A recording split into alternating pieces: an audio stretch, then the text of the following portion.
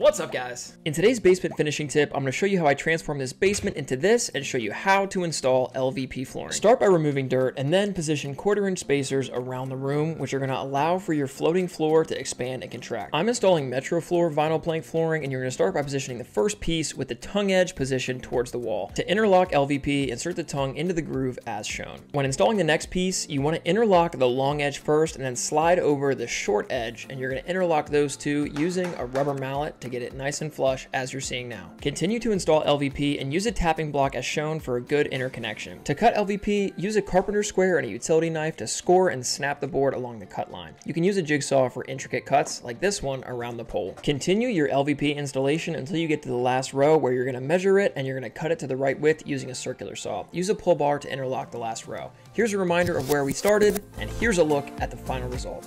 Thanks for watching and subscribe for tomorrow's basement finishing tip.